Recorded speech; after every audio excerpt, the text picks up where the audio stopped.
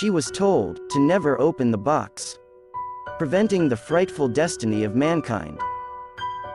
So at least it is true that a man has no control, even over his own will.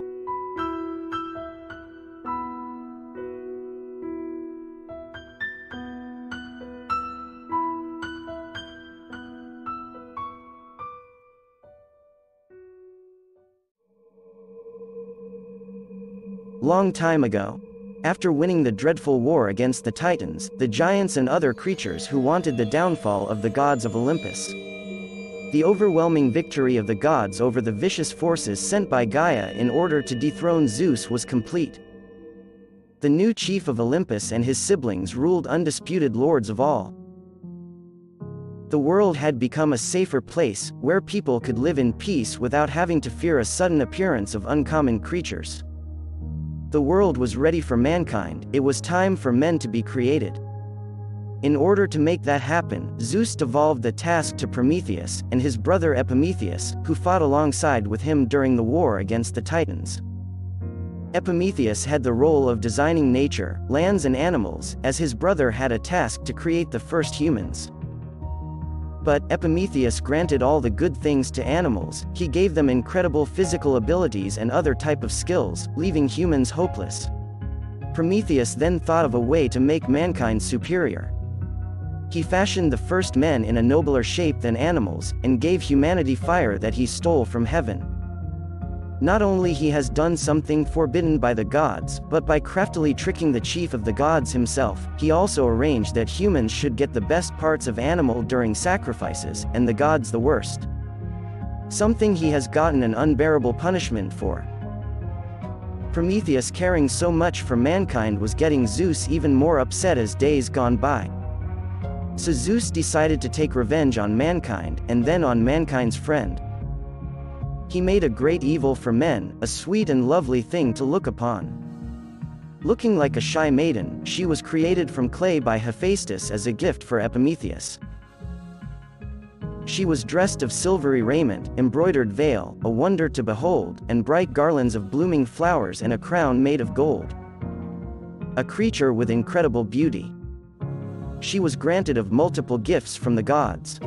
She received craftsmanship and weaving from Athena, beauty and emotions from Aphrodite, guile and craftiness from Hermes, and finally, Zeus bestowed upon her the trait of curiosity and a box as a wedding gift.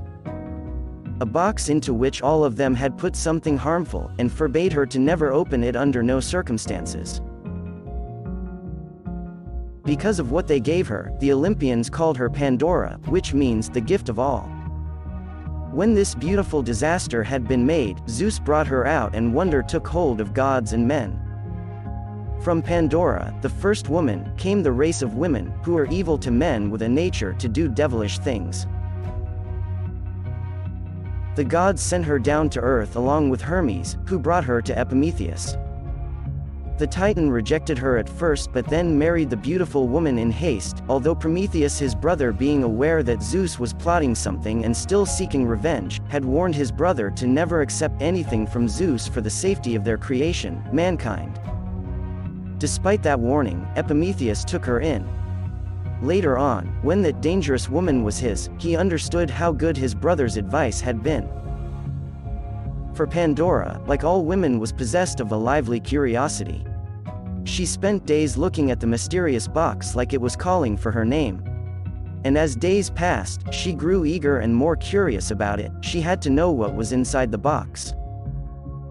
Eventually one day, she could not resist any longer. On that very day she gave in, and against instructions, it was she who opened the box. Lifting the lid, and out flew all types of ills and plagues. In a second, her room was filled with despicable scent and a gruesome gloomy smoke.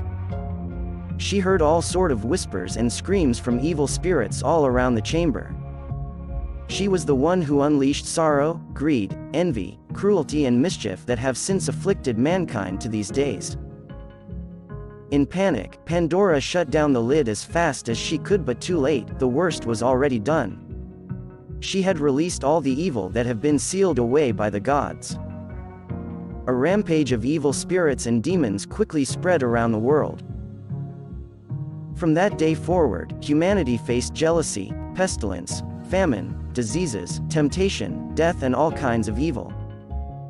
Overwhelmed by despair, guilt, and not knowing how to deal with what she just unleashed upon mankind, she got curious once again, and decided to open the box one more time. And then suddenly, she felt great comfort, like something has just embraced her soul. Closing her eyes, she felt relieved that at least one good thing, however, was inside the box, and she knew everything would change for the good.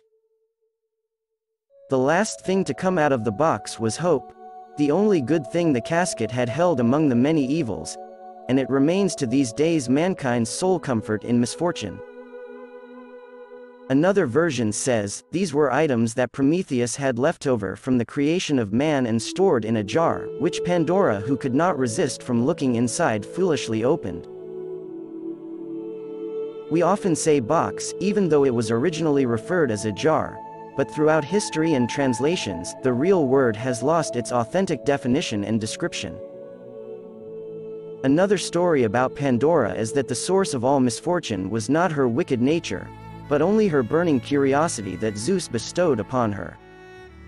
He wanted to counterbalance the good things that have been unfairly given to humans by Prometheus. Thus henceforward made humans fight for what they desire. Nothing good would no longer be given to mankind unless they make some efforts to deserve it. Needless to say, that Pandora was nothing more but a pawn well played by the gods. So, mortals learned that it is not possible to get the best of Zeus or to ever deceive him. The wise and compassionate Prometheus understood that as well. When Zeus had punished men by giving them women, he then turned his attention to the arch-sinner himself.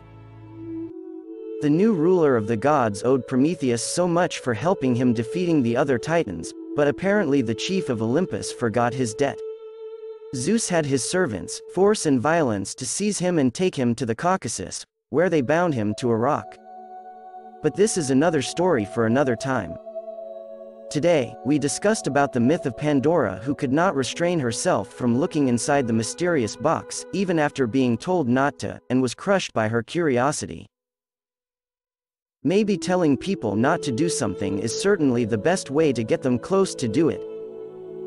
So if you don't want anybody to do that thing you don't want them to do, probably you should not tease them nor tell them about it. In fact, for us mere human beings, who abide by some transcendental entities or laws, curiosity is far beyond mankind's reach of control. If you've enjoyed the story, then leave it a like, a comment and subscribe, as that helps me to keep on creating more content for you. And thank you for sharing around so that others can enjoy as well. See you next time for more of Greek mythology stories. And as always, stay curious.